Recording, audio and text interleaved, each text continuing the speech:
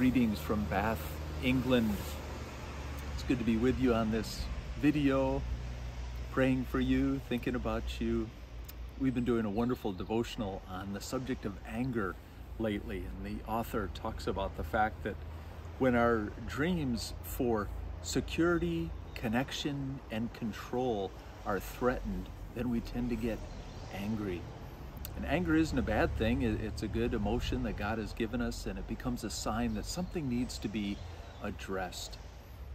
And I found that having the difficult conversations when we start to feel the emotions that precede anger, maybe we feel uncertain about something, or we feel fearful, or we feel embarrassed by something, or we feel diminished in some way, to address those things and have those difficult conversations so that we don't get to a place of anger that has negative consequences. Anger can be a good thing if we address it properly, but if we don't, then we can end up like Cain and Abel.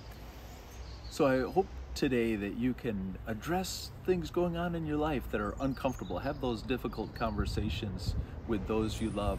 And most of all, we look to God to find our security, all the provision that we need.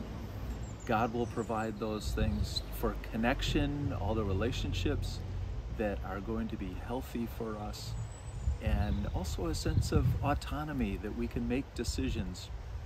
God wants freedom for us and freedom in our relationships as well. So let's pray together.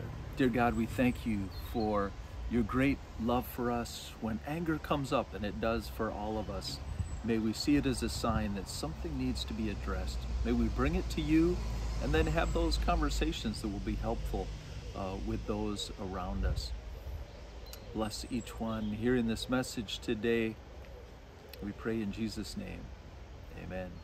Have a wonderful day.